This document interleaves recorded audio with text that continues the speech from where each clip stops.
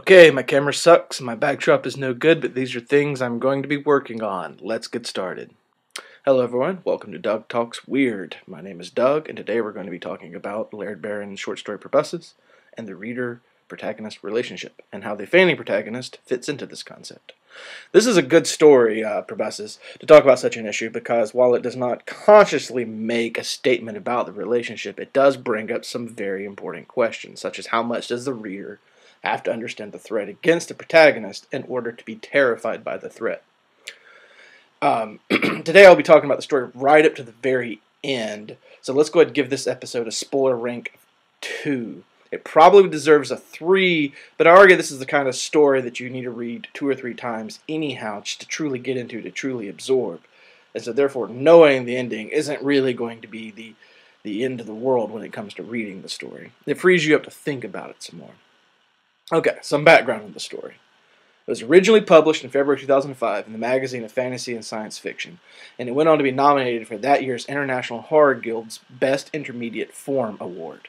It was anthologized a couple of times before getting into its current home, Laird Barron, the Imago sequence. It is a story of Ray, a washed-up actor, exactly the sort you would picture on some sort of VH1 reality TV series called something like Coming Up Ray. He did some movies, he had a few canceled TV shows, and now he's been working on commercials. Ray is joined up with bounty hunters Cruz and Hart, heads up to Canada's search for a convicted rapist and kidnapper. He's fled up there with a victim/accomplice. The bust doesn't go very well, some gunfire's involved, authorities get involved, and now Ray, Cruz, and Hart are drifting back homeward, which is where most of the story's creepiness comes in, because Ray is the type of character who gets into weird conversations that have exchanges with women he doesn't know, and they go something like this. Right through your meninges, sort of like a siphon. What? I said, I being Ray, I guess is a delicacy. They say it don't hurt much, but I say nuts to that. A delicacy? She made a face. I'm going to the garden. Want a beer? And this isn't the only such weirdness that Ray gets involved with on this trip back. Electronic devices keep going off on him. His cell phones will just cut off conversations, wash out in a wall of static and insect animal noises. He has a camera where he filmed footage of the bust of the rapist, but now that the accomplice/victim who was over on the side is now talking to him, and each time he watches it, it's something different. And so this is all culminating in a visit to the Mima Mounds, which may be the Mima Mounds. I should have looked that up beforehand. These natural mounds in Washington State that are anywhere from kind of small to a couple of meters high and several meters wide, and these gentle sloping natural structures that there's several theories about where they come from, but no one's exactly sure, which is something referenced in the story. Cruz and Hart, they go to get drunk, and Ray is left alone and has a mind-bending experience where he starts piercing through the veil. I had an epiphany. I realized the shabby buildings were cardboard and the people milling here and there at opportune junctures were macaroni and glue. Dull blue construction paper sky and cotton ball clouds. And I wasn't really who I thought of myself as. I was an ant left over from a picnic raid, awaiting some petulant child god to put his boot down on my pathetic diorama existence. And shortly after that, the sinister shape of the world contracted around me, gleamed like the curves of a great killing jar. I heard the lid screwing tight in the endless ultraviolet collisions, the white drone of insects. I turned right and walked up the hill. Fast forward to the mountains. Ray has gone off on his own. He's hitchhiked up there. Cruz and Hart are following him. And now Ray is starting to feel definitely hunting. All these weird little quotes and conversations he's been having. The repetition of insect imagery, insect feeding imagery. He gets a phone call from Hart, which again degrades to static clicks and insect sounds. And the car with the bounty hunters drives off into the mounds and doesn't come back out. And all the tourists are drifting away because the park is closing down, and Ray decides to go investigate. He doesn't see the true horror of what's waiting for him in the mounds. I received the impression of movement around my hunkered self, although I didn't hear footsteps. I shuddered, pressed my face deeper into musty soil. Ants investigated my pants cuff. Note again, ants, insects. Cruz called my name from the throat of a distant tunnel. I knew it wasn't him, and I kept silent. Hart tried to coax me out, but this imitation was even worse. They went down the entire list, and despite everything I was tempted to answer when my daughter began crying and hiccuping and begging me to help her "Daddy, please" in a baby girl voice she hadn't owned for several years.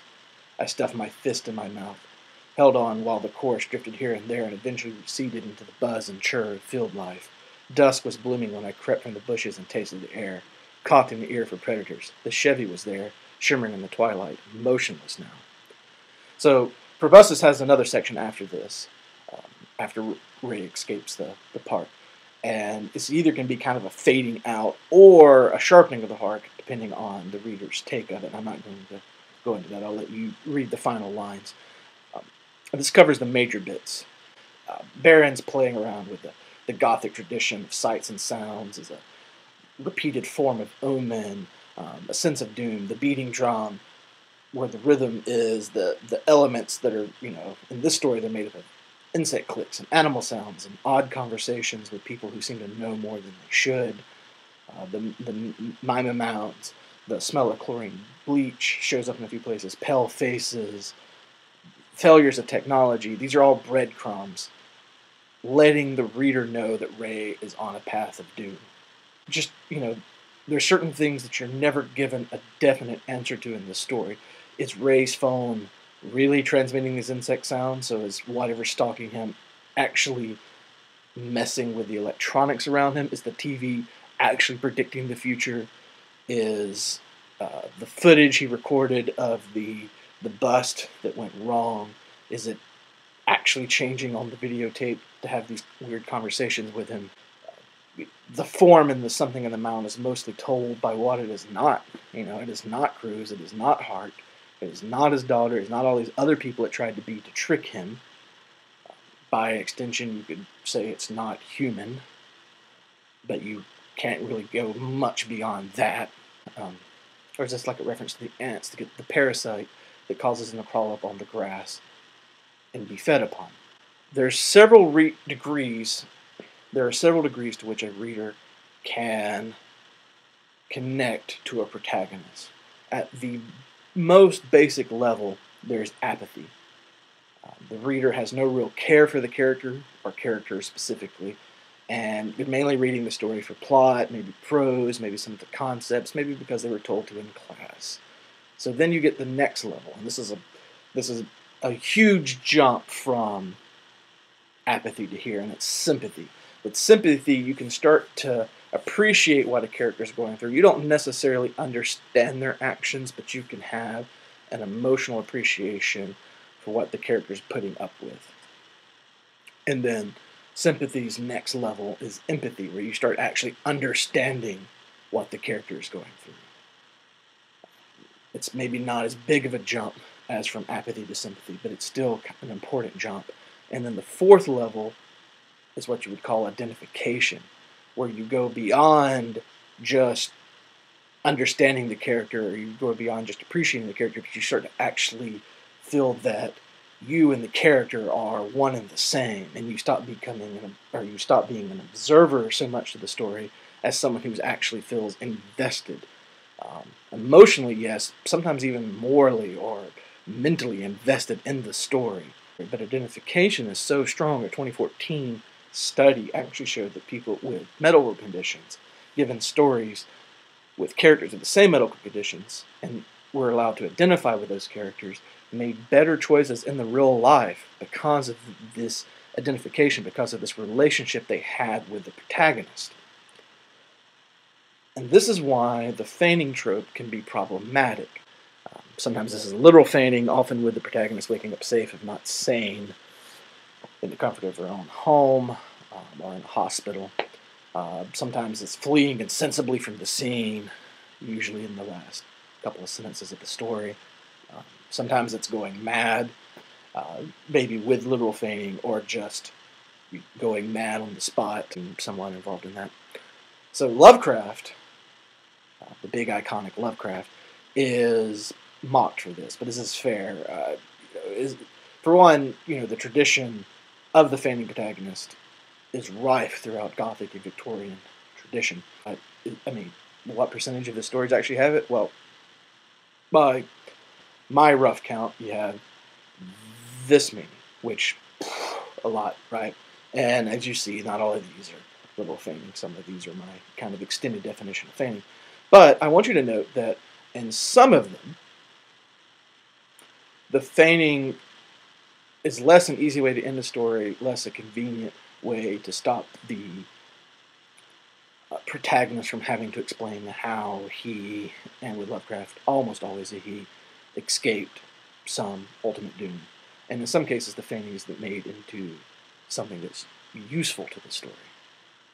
In The Strange High House in the Mist, it nails the dreamlike quality. Rats in the Walls, the fainting madness of the character who then wakes up eating his friend. It brings the reader along in a powerful little breakdown of consciousness. So it can be made to work, even in a guy who is well known for being cliche with the feigning protagonist. So let's talk briefly then about what happens when it does and doesn't work. Think back to what I was just talking about with the relationship between the reader and the protagonist. Very powerful stuff. And so in order for horror or weirdness to click on an emotional level with the reader, and not just a, oh God, that's kind of creepy, or oh God, isn't that weird level, the reader has to invest some in the protagonist. It doesn't take a whole lot, because horror and weird fiction are genres that play a lot of times with the gut emotion. But it works best when there is at least sympathy or empathy. So in this mindset, if the reader's going along, clicking, emotionally sympathizing, emotionally empathizing with the character, the feigning scene can trigger one of two responses. If done well, it triggers the same sense of confusion and loss to the reader that the protagonist receives. The reader doesn't literally faint, but that closing off of the narrative by having it closed off to the protagonist engages in something like a narrative fainting. It allows the reader to live through this horrible situation vicariously. By splitting the narrative like that, the reader is kind of forced to fill in the blanks. And if the reader has been properly emotionally engaged with, when they fill in the blanks, they're going to fill in the blanks with something more horrible than the writer probably could have possibly filled in. On the other hand, it can completely rob the reader from a connection to the climax of the story. The reader could have been completely into it, completely ready to face down the monster and be scared, and then suddenly it's snatched back.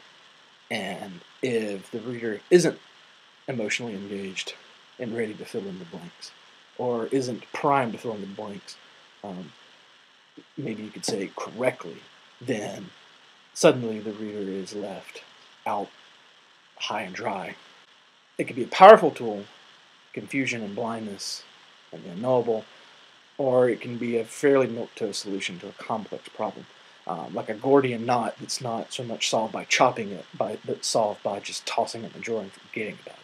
And this is why Proboscis, for me, is such a good story for talking about this, because while it never really gives us answers, and while Ray's dark epiphany is something a little bit outside of the everyday human thought, and while Ray doesn't face the thing that comes out of the mound, but still cowers in the ground, so we're only given this ephemeral impressions of it almost entirely with sound, it forms a relationship between us and Ray. It helps us to not just read what Ray is facing, but to read the darkness of the barren universe, Barron, in a very vivid, living way. But this only happens once you give yourself time to chew on it, and you get in the mindset of sort of chewing on the weirdness of the conversations and the repetition of the sense data. You take yourself, give yourself time to be part of the character, and the unknown aspects of the stories gnaw back at you. Okay, so that's just something to think about. In my introductory episode 0, I said I was going to also talk about how the story was Aikman-esque, but I'm actually going to save that for my next episode, episode 2, in which I'm going to talk about one of the most Aikman-esque stories around, Robert Aikman's own The Trains.